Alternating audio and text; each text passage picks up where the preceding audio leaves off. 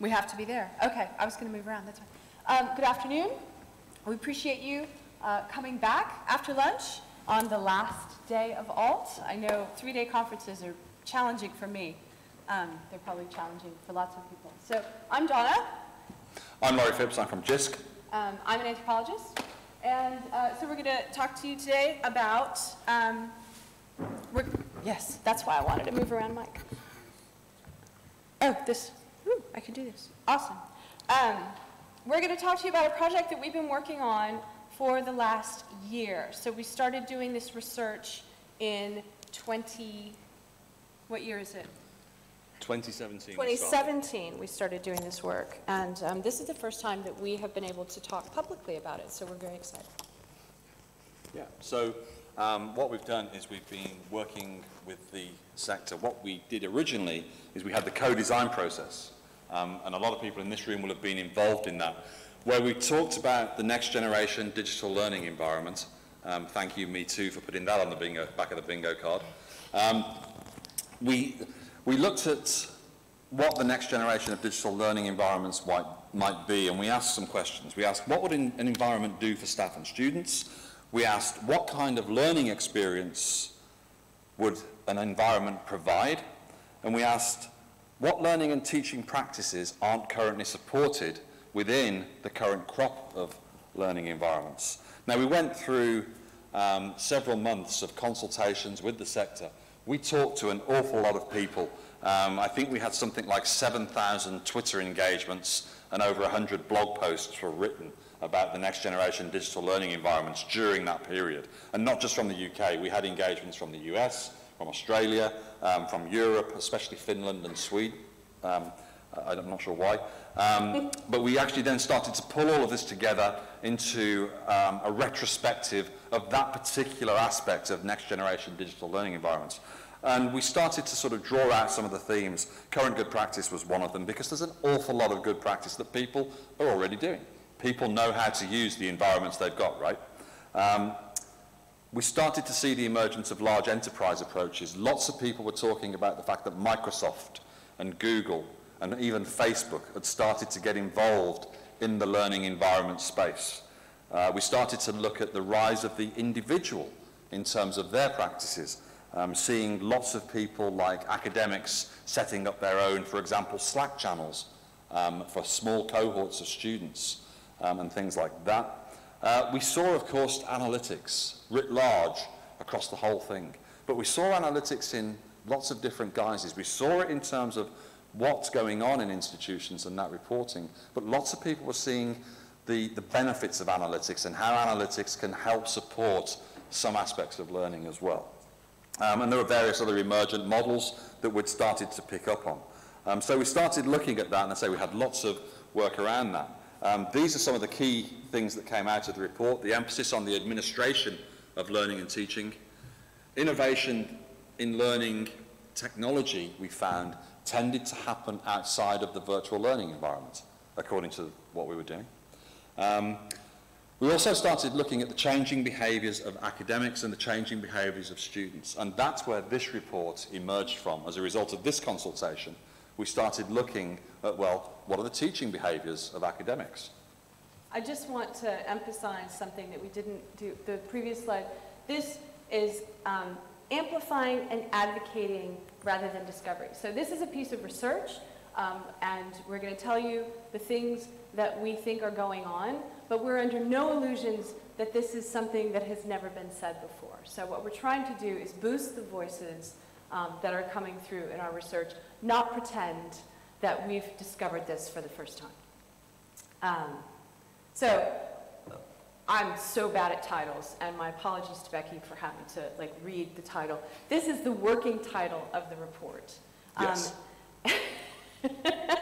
And this is all the stuff we're trying to do. We wanted to move away from a sense of talking very specifically, starting off with digital, and we wanted to ground it in the behaviors of people who are teaching in the sector. And the pitch that I made for the project was, you can't talk about any sort of learning environment until you've talked to people about what teaching is, and what teaching practices are, and what teaching means to them. So this is what we did. So over the course of the year, we conducted 11 interviews. It's across the range of disciplines, so we tried to get as wide a range as possible within, quite frankly, our convenience sample. We put out a call to people to see who would talk to us, and we were really pleased with the amount of diversity that we got. We had people who were senior in their institutions, people who were very new in their institutions, and it was HE and FE and Post 92 and Russell Group and Red Brick. We tried to do all the things as best we could within our sample of 11. We took the interviews that we did and we processed them so that each individual thing that a person said became a standalone statement. And when all of those were printed out, it was about 1,500 things that people said about teaching, for those of you who are in love with numbers. And the analysis was not just done by myself and Laurie, but also in conjunction with a group of partners who we brought in to help us think through what we were getting a handle on here. And so you will have access to the slide deck at some point, but these are the interview questions that we did. And so what a contextual inquiry is, that it's basically a very specific way of dealing with structured and semi-structured interviews. And the idea is that you interview people within their context so that you can learn in depth about what they're doing and why, so that you can be there in their space talking to them about their practice, so that when they say, well, I tend to do this thing, or I learned about it in this context, you can point to the surroundings if that helps you. You have this photo, what does this mean? I see you've got these books arranged on the shelf in a particular way. What is that doing? So it is in context. And so ethnographic-ish in that sense, but not sort of long, slow, deep ethnography like a classic anthropologist would do. And you can see it's very sort of wide-ranging questions about what is teaching, where do you teach, how did you learn how to teach, how do you talk about teaching, with whom do you communicate about teaching in your practices, what's the role of research in the role that you have, how does that inform your teaching, what sort of support do you get for teaching. You will notice that nowhere in these questions do we say, what kind of technology do you use when you teach? We never ask people direct questions about tech. We started off asking them about teaching. And I think that's important. And it informs the way that people were willing to talk to us about their practices. So just so you can see what it looked like in the analysis phase. So what I would do is we would interview them, sometimes as a team and sometimes myself alone. I would take handwritten notes. So I was synthesizing at the time that I was interviewing them. I would then go in and transcribe my handwritten notes, because after about 24 hours, I can't read my own handwriting anymore. And then I would end up putting them in a spreadsheet. So each, as I said, standalone statement would be in the cell of a spreadsheet. And then this is the code of the person who we were interviewing. And then these thematic codes came later, but they ended up in the spreadsheet. So this is what one piece of data looks like for this project. So what we did is, once we got all the data, we printed out every single piece of data, and then we cut it up into small pieces of paper and put them in plastic bags. That's our research method. We then brought together people in the sector, teachers, librarians, researchers, people from JISC, people from other NGOs. Instructional designers, learning technologists. And we said, let's get together, let's get in a room, and let's look at the themes. Now, we could have used a piece of software, we could have used something like NVivo to sort of try and elicit the themes and actually have an algorithm do that. But what we found is, by doing it this way, we got people engaged with what was going on. And here you can see a few people just sort of going through. You can see this is just one wall of 4 walls of the data being analyzed. So the big post-its are the large buckets of codes, and then we would have smaller sub-themes emerging, and we would move things around. We would have these things taped up, and then we would sort of visit and revisit them. We'd say, well, I don't think this piece actually belongs in barriers. I think it belongs over in students. So We started very early in the morning and we finished very late, but we were very kind. We gave them a sandwich lunch. But all of this sort of, every piece of data, we didn't finish till every piece of data had actually been put into a theme or a sub-theme, and the themes just kept changing and emerging.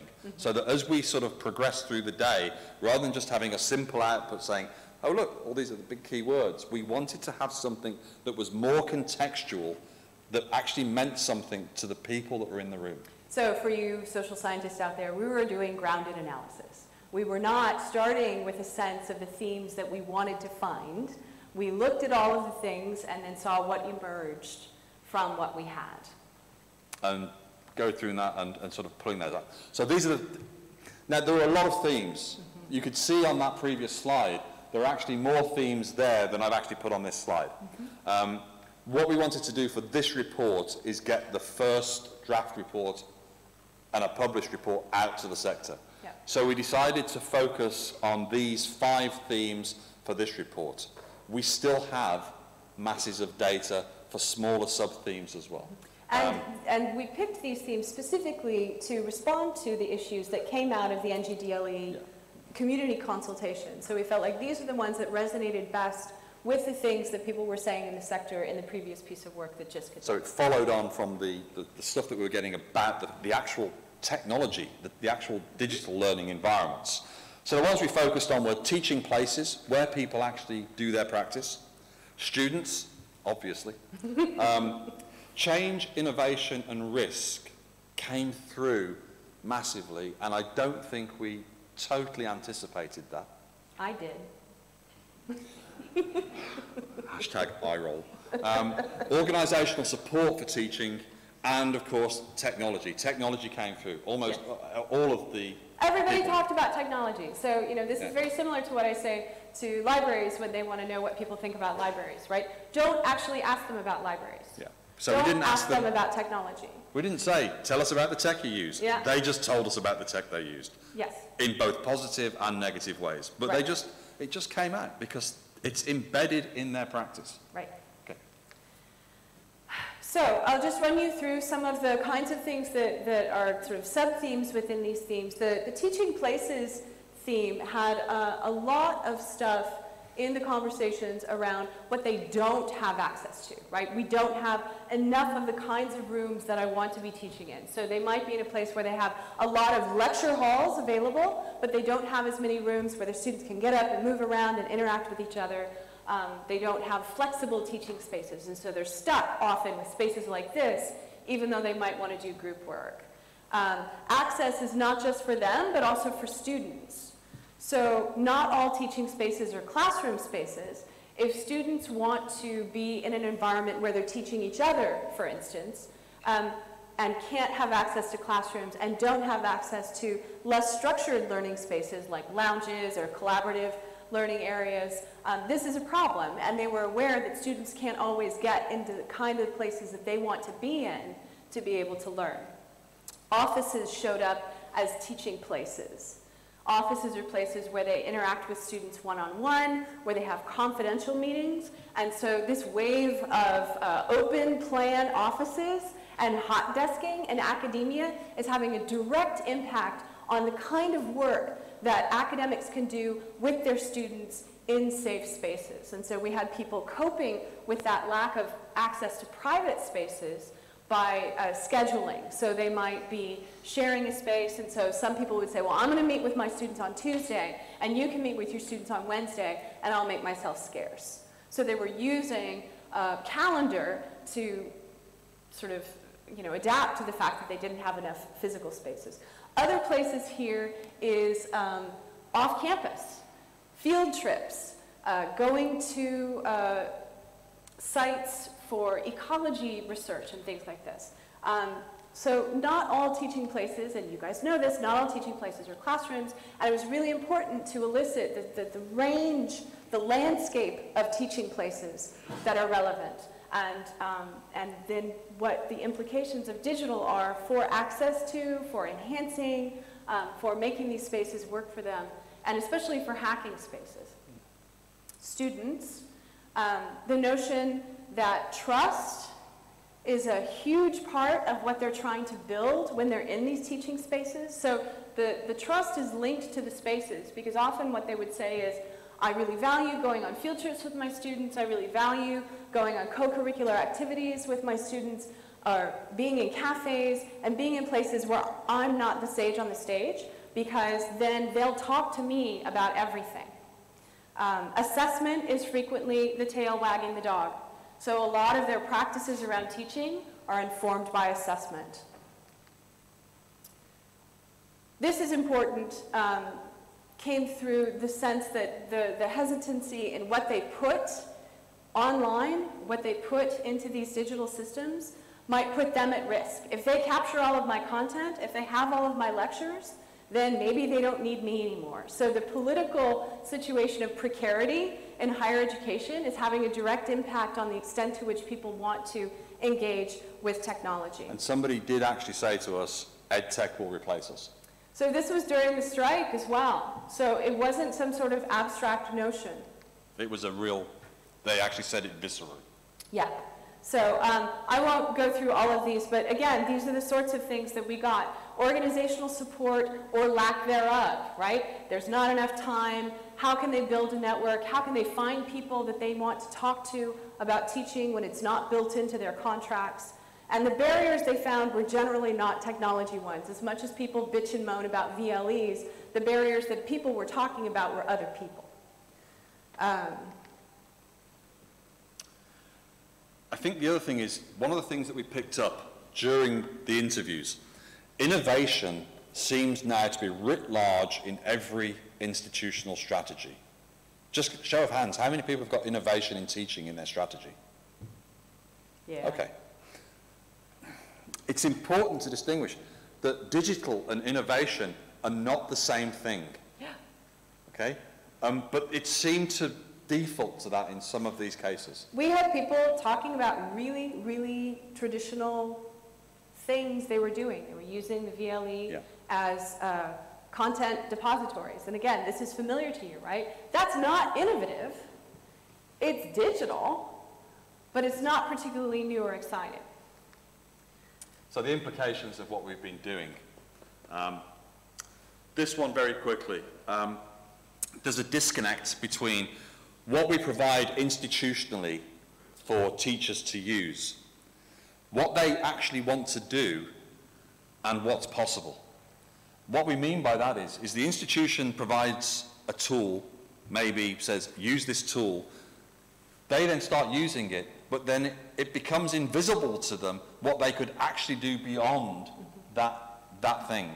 And it becomes something that stifles the innovation. So they're trying so hard to do what they want to do with the stuff that they've been provided that isn't actually a good fit. They spend all this time hacking at what they are presented with that they never get to a point where they can actually imagine what's possible. So if these circles started to overlap more, people would have more access to the possibilities that are currently not visible at all. And the invisibility would disappear. Yeah.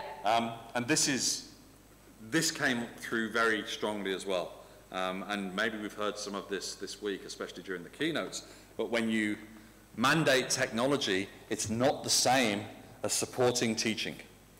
When you say, you will use this tool, it's not the same as saying, I am helping you in your teaching practice. What did Tracy say? I make sure I've got a shell in the learning management system for each of my classes, because that's what they told me I need to do.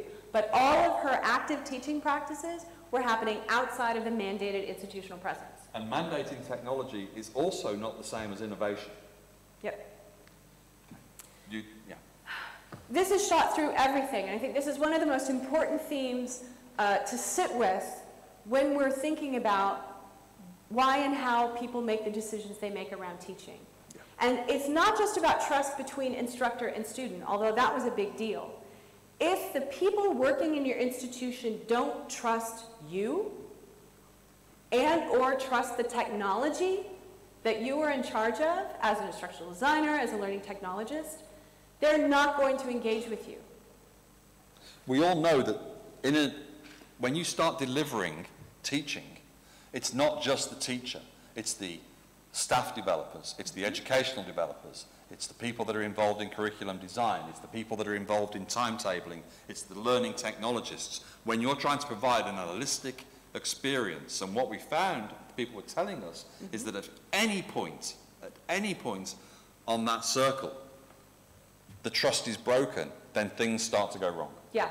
If students go into a system that doesn't work, they never go back. If faculty have a bad experience with somebody who's supposed to be helping them, they never go back. If they try to upload a piece of content to a system and it fails, they never go back. Yeah. So this needs to be kept in mind all of the time. And I know it doesn't surprise any of you, but I don't think we talk about it enough. That's us. This is us, and we have time for questions. Just. Thank you so much for fitting that into 20 minutes. I feel like we could talk about that all day. But we've got 10 minutes for questions, so... And we're going to have Becky choose I'm gonna read them out. Do we have the... Okay. Okay, not any online, so somebody in the room must You want can to do ask the Me Too thing, or we can... We have roving mic, if someone wants to... There's no questions. That's awesome. No, here we Catherine go. has a question. Oh, and then look at you. The mic's running low.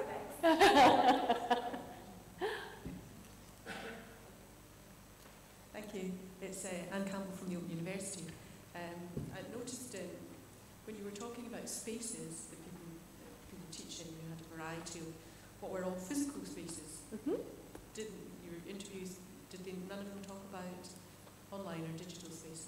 They did. They did talk about digital spaces, and we didn't have it up on that slide, but people talked about discussion boards, people talked about social media as a teaching space, and they also talked about digital spaces that they would not go into because they wanted to make sure that students would interact with each other. So we had one lecturer who had a space set up in social media where her students knew she was present, and she would be there as a teaching presence, but then she encouraged them to set up a separate space that she was never going to go into, because then they needed to do different things over there. So absolutely, digital is a place in these as well. But that this, came through. I mean, yeah. So we put physical spaces, but even in the language that people were using, talking about it, they were using words that you would describe as a physical space when referring to the digital. Right. So sometimes when they were talking about spaces, you have to check where they are talking about. Right, but the same things around structured and unstructured spaces, institutionally supported spaces, and non-institutionally supported. That's true in physical as well as digital spaces. So the themes cross-cut, whether it's digital or physical. Okay, thank you. Yeah. I think Catherine had a question, and then we've got some coming in online. Oh, excellent. While we're moving down. Yeah. Okay, so the first one we've got here is, you mentioned the main barriers were human, not technological. What were the main human barriers?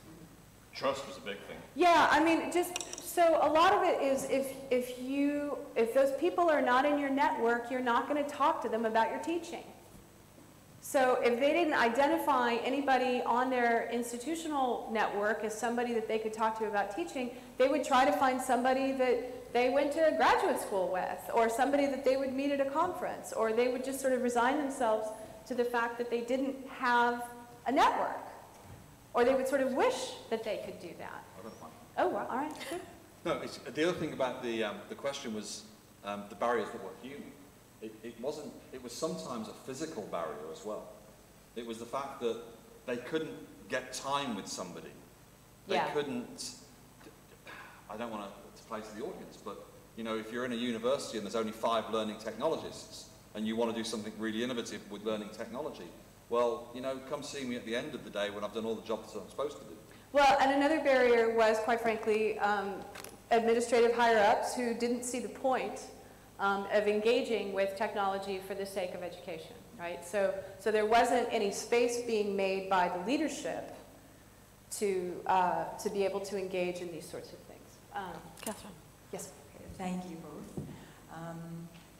Kind of alluding to what you said before, Don, about, you know, you expected that notion about change to come up, that theme. So I'm not surprised at the names of the themes, but there's a lot of richness in what you're identifying within each of those. Yeah. You know, subtleties that I think are really important. So there are people in institutions who are aware of these and are trying to fight these battles. So how do you anticipate this resource being used to support those people? To support That's you. So I have hopes, but I don't know if that's going to come to pass. The purpose for the report, from my perspective at JISC, is that we wanted to know how people teach. There's lots been written, lots been said. We wanted to do it in this way to actually hear the voices of the teachers rather than hearing second-hand voices, or, you know, we get lots of market research, for example, from vendors. No offense. But we get lots of market research telling us. We wanted to go into institutions and listen to the voices, and, you know, for JISC to be able to say, this is what teachers are telling us, so that when we start looking at things that we're doing next, we've got work on the Intelligent Campus, we've got analytics writ large at JISC, and we've also got some work coming up in the next generation digital learning environments. When that work starts to progress and starts to develop things that can be used in institutions, then we want this report to be able to influence that work. Yeah. But also, it's going to be available. It's not going to just sit in a desk. This is going online. It will be available as a resource, and the data will be available as a resource for other people to interpret and use. So my primary intention actually was to get these voices to JISC's attention.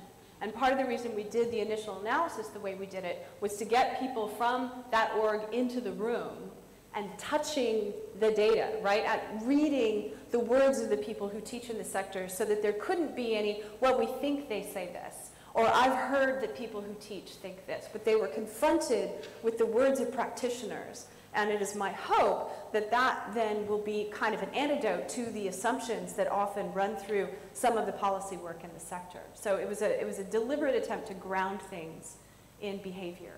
Okay, so we've got about 3 minutes left, and you've seen up there one of the questions is, where can we read it and when? Where can we read the report in full? So we're writing it up now. We're doing the implications. well, some of us have done all of the writing. Some of I us have to write some recommendations. The recommendations are being written now. We are looking at releasing a draft for the community to engage with as well. Because once we've done this, and we now have a draft report at the moment, we can now release the draft report, get more feedback from people that are in teaching places, and give us more feedback about what they are seeing, and that feeds the richness and it keeps the data coming. But there will also be a full report republished this academic year as well. I wrote She's all written, of we've written most of it. it. Was the first draft of it was a 40-page report, and now I think we've whittled it So down now to I'm about making 25. it more accessible. Yeah. So we've got a couple of comments and questions about academics and students, sort of related. So one is there research on academics or students not going back if the tech fails? I assume that means not going back to the tech. And the other one that might relate to it is, was there any disconnect between student and teacher perspectives? Well, I'll So- take the first one. Well, it's not a student-centered project.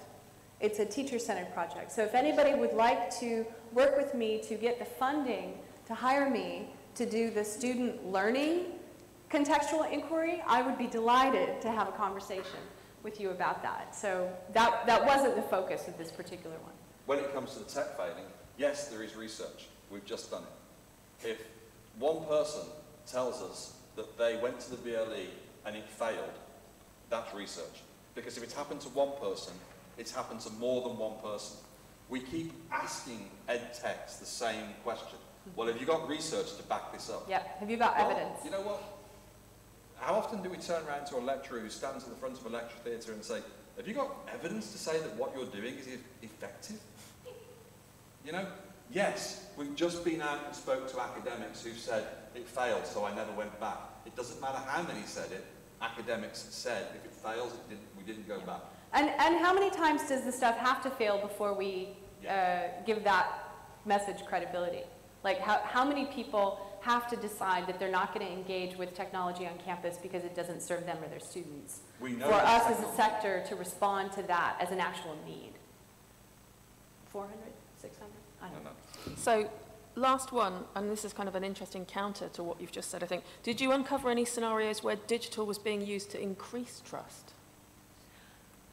So, yes, I'm thinking about how. in the sense that it proliferated the number of places where you could communicate with your students. There was one practitioner in particular I'm thinking of who was very mindful about his social media presence as a way of breaking down barriers between students and academics, because sometimes it's hard for academics to frame themselves as people, right? Because they're teachers, they're authority figures. And so he very deliberately curated a mode in particular social media accounts to make connections with his students that he couldn't otherwise make in formal structured classroom environments. And that worked really well. And it then bore fruit when he was doing fieldwork.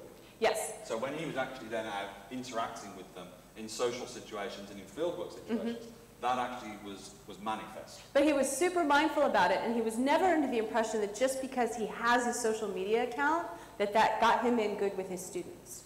It was about what he did with his presence online that made the difference. It was carefully curated, Yep. and it was aimed at the students. Yep, I'm afraid we're out of time. that's but okay. Donna and Laurie's contact details are up there if Yeah, you I want know where to to find chase them up for more information.